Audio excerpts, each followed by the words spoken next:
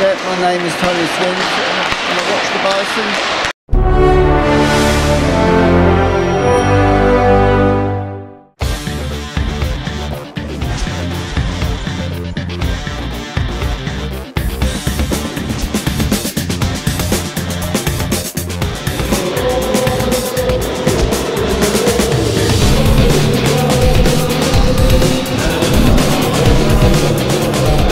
Again, another great few months for our booster club saw a cheque of £7,500 passed over to Doug Shepherd as Ryan Watt took the ice for the Pool Ball Win Agency's Basingstoke Bison with Milton Keynes Lightning in town.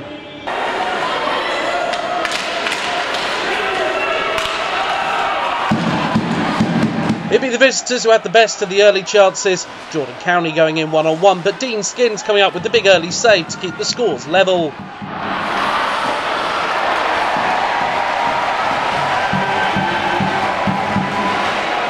The Herd soon found themselves on the power play and found a way to open up the scoring.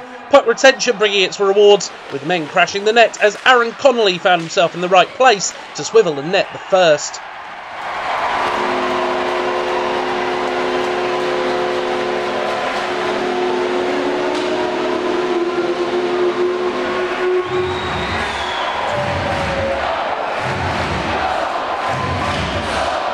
A real moment of worry followed for the Lightning as star forward Milan Kostarek took a heavy blow from the puck to the knee. Thankfully he would be able to continue later.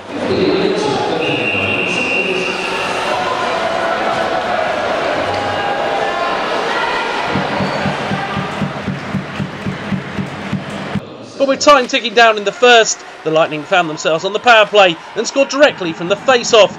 Lewis Hook getting the puck and making the space to fire in the equaliser.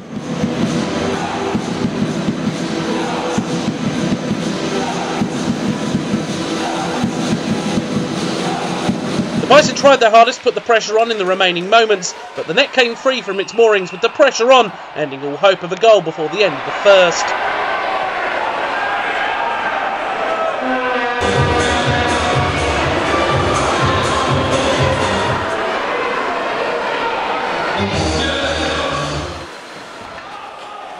Both sides appeared cagey from the start of the second, looking to jump in on each other's plays and create the turnover. However, it would be the hosts who would use the free ice to their advantage. Connolly with his second of the night, stepping in over the blue line and powering past Headley, as our excellent replay shows, the water bottle also taking a trip.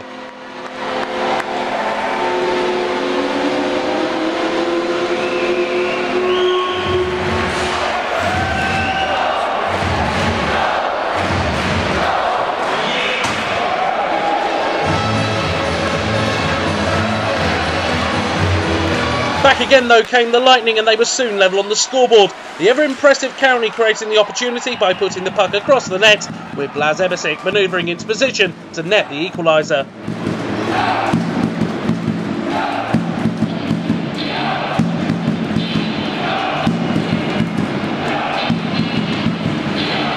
It seemed to give the Lightning the lift they needed with the pressure coming once again. This time a mixture of Skins and then Connolly on the line kept the visitors at bay.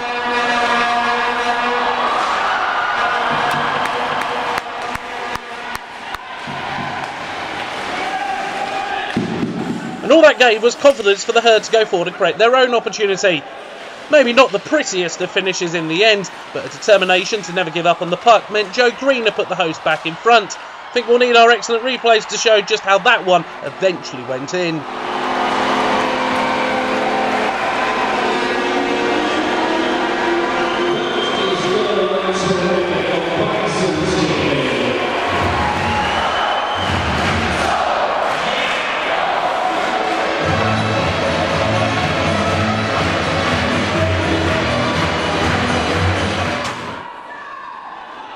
Greener would be in the thick of the action as the Bison put a 2-goal difference between the sides.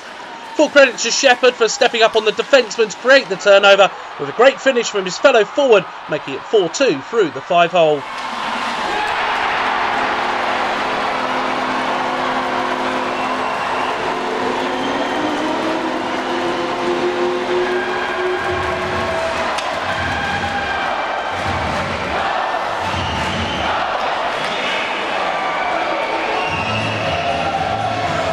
That That didn't deter the Lightning though, and with less than a minute to play in the period, it set up an intriguing third, with Adam Carr netting the vital strike.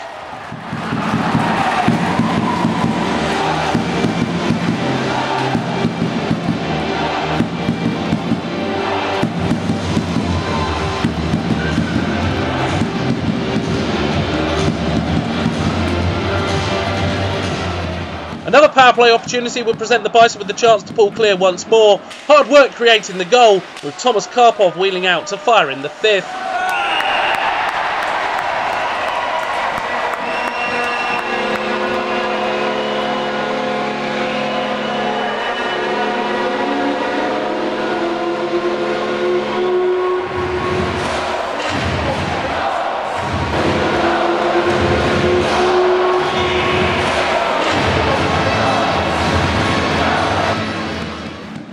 But the Bison's task of holding on was about to become a bit trickier. Kurt Reynolds missed timing a hit and going through the numbers on Ross Bowers.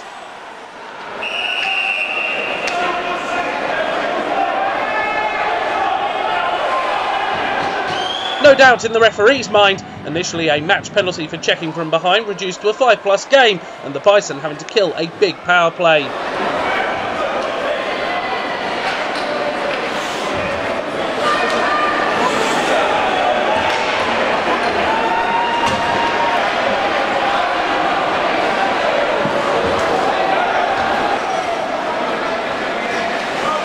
Again, it was Cowney trying to create something for the Lightning, with the force of Chris Wiggins making his way to the net.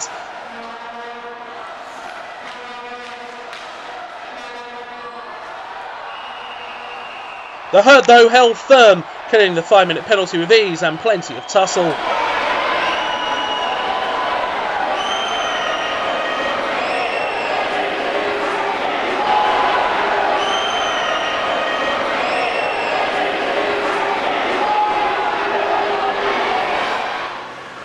Another opportunity on the man advantage would reduce the game to a 1-goal one, with Lee Jameson dancing in and netting, but that would be as close as the Lightning came, the Bison running out 5-4 victors.